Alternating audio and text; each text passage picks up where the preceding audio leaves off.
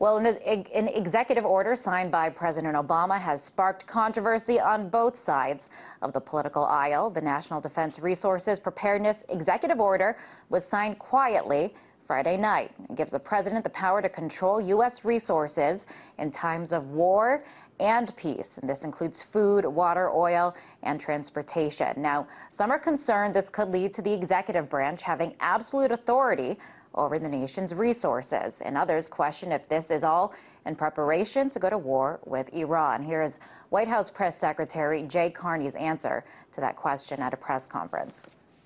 Some online commentary suggesting this gives the executive branch power to allocate energy, food, water in either peacetime or wartime.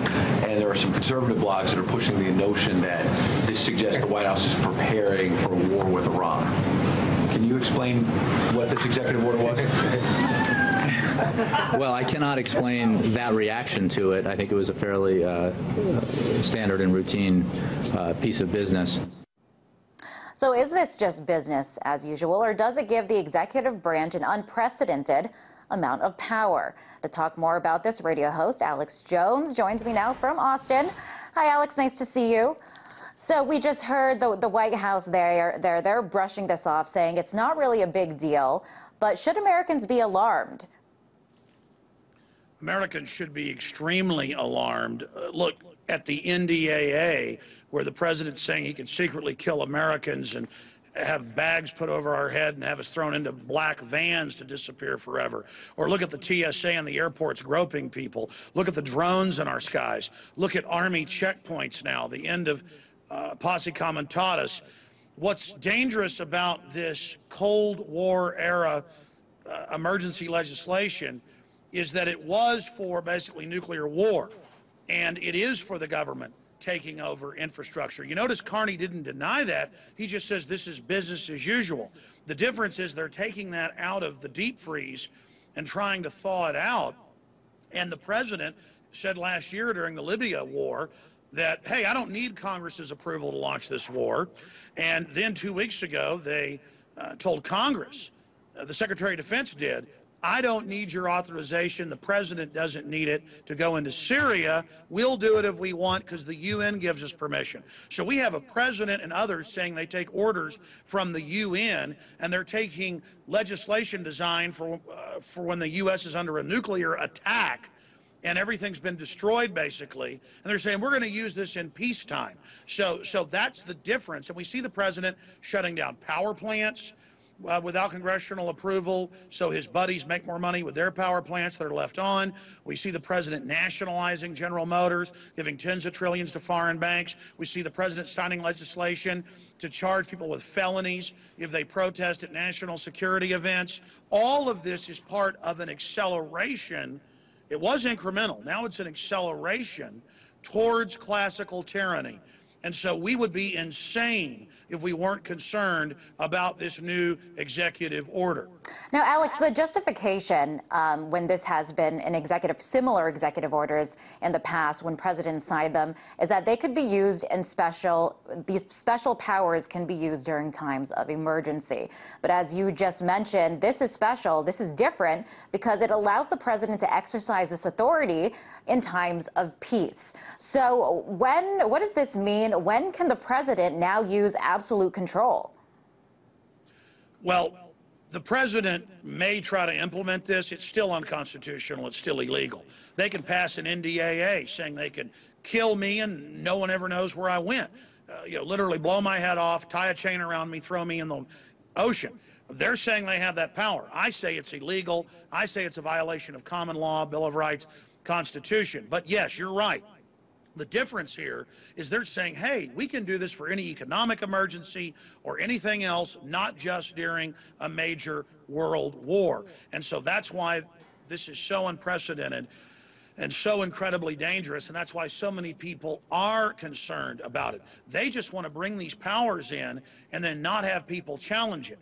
They don't like the fact that they're trying to power grab right now ahead of all these new wars they want to start, and people are standing up and saying if this is wrong, including Congress, legislation has been introduced by Walter Jones of North Carolina that if Obama launches new wars in Syria or other areas without congressional approval, that impeachment begins. That has not been on any globalist corporate New World Order media here in the United States. Not ABC, not Fox, not CNN. None of them have covered that impeachment proceedings have begun. Look, there's major power grabs happening, and if we don't stand up and decry them, we're all in serious, serious danger. Now, you mentioned war, and when a reporter asked the question if perhaps war with Iran, this is all in preparation for war with Iran, you heard some laughs there, but could that be part of the motivation behind this executive order? Yeah, think about that. Everyone knows that Israel says they're getting ready to strike Iran. There's open discussions of it. They've got special forces and proxy groups blowing up military bases in Iran now. That's on record. And we see the president putting the U.S. on a war footing and signing a declaration that allows the grabbing of the entire infrastructure. That's what it says. And people say, does this have to do with Iran? And people laugh like we're strange because we're actually keeping our eye on the ball. That's the biggest sign there that you know how close we are towards this new war. They're sending Russian troops into Syria. The Russian ships are there docked. All of this, China, the Chinese president 2 months ago said, prepare for war with the U.S. China has never talked like that. I mean, the world is racing towards a giant conflict, and the system doesn't want the people to know about this or to be part of the debate. They want to just say, oh, there's not anything going to happen with Iran. That's crazy that there might be a war. How crazy. Oh, we're saying we'll secretly kill citizens if we want and use the military on them. Oh, it's crazy to not like that.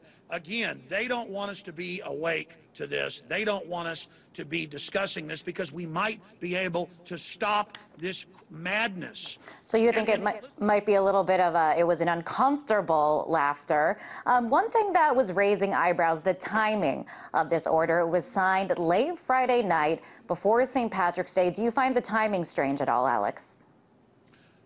Well, it's clear that they didn't want the public debating this or looking at this, just like the National Defense Authorization Act was signed in the afternoon on New Year's Eve, December 31st, 2011. Obama had said he didn't want to sign it. Then it turned out he demanded that the provision for secret arrest of citizens and secret killing and torture be added. You know, people ask, is this martial law? Yes, we've been under a soft form of martial law with secret arrest, warrantless spying, protesters getting beaten up, all of these type of things going on for a long, long time. Now they're telling us torture is good, secret arrest of citizens is good, the government taking over infrastructure is good. They don't deny all this stuff that we warn people about forever being real now.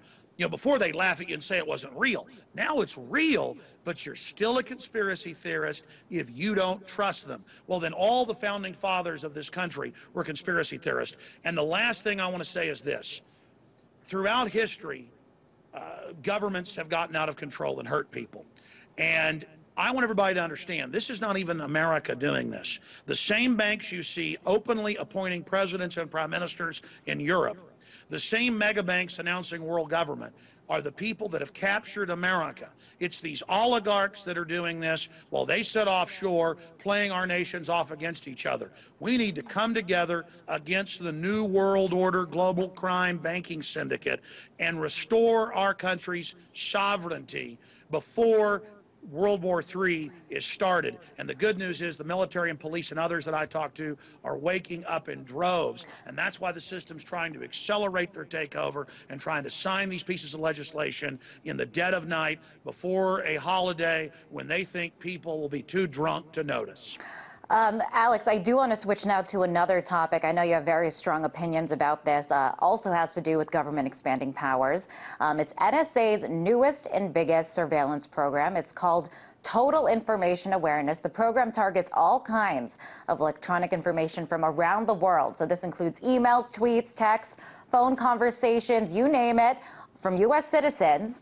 And here, what you're looking at here is the center in Utah. It's being called the biggest spy machine ever in existence. Alex, should citizens be concerned about how the government is handling this wealth of information that they will now have? Well, just 5 years ago, Bush denied they were doing this because it was illegal. And now I saw Wired magazine just a few days ago, and they said, watch what you say. And then they had the Secretary of Defense, they had the CIA director in there, Patriot, saying, oh, we're working with industry to have bugs and tracker systems built into all appliances. Your dishwasher is going to be listening to you. Watch what you say. We don't need warrants anymore. Just like they say they'll secretly arrest us. Just like they say they'll kill us. I mean, they're just flaunting all this tyranny in our face now. The head of the CIA, it's illegal, by the way, to have them involved domestically. Doesn't care. He says, yeah, the CIA is watching you, America.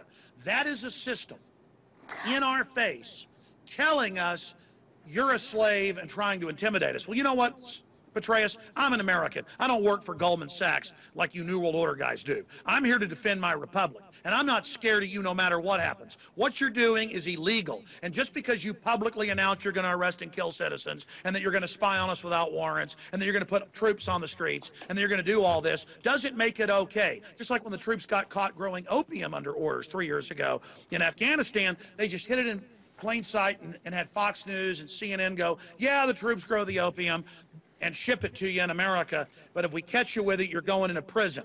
I mean, think about how they hide it in plain view. Yeah, we torture. Yeah, we spy on you. Yeah, we do all of this, but it's no big deal. Get used to it. You know what? We're not going to get used to it.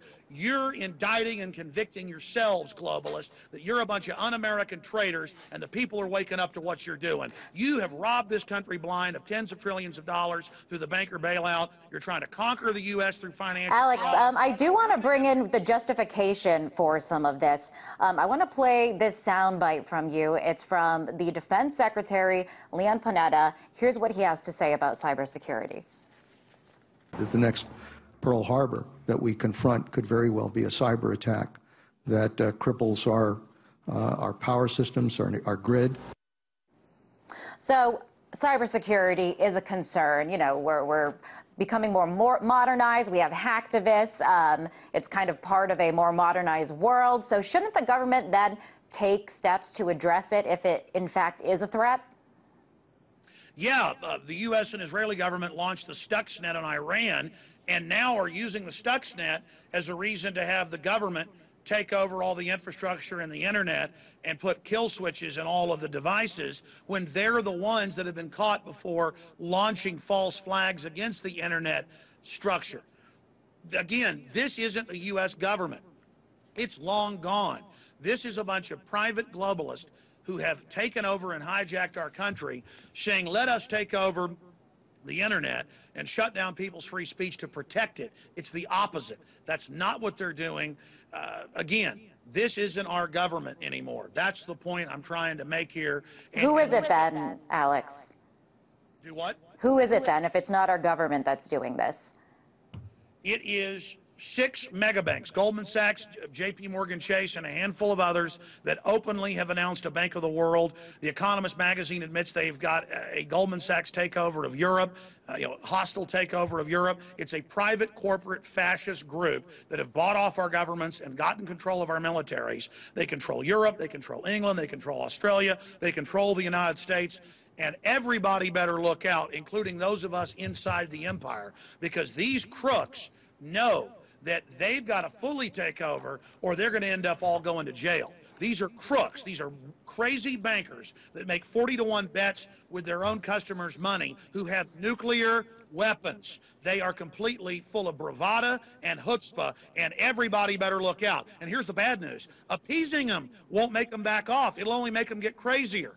They're running wild. And we are going to be talking more about that later in the show, just how special interests affect our government and whether or not democracy is as present today as it has been in the past. Alex, pleasure to have you on the show. That was Alex Jones, host of The Alex Jones Show.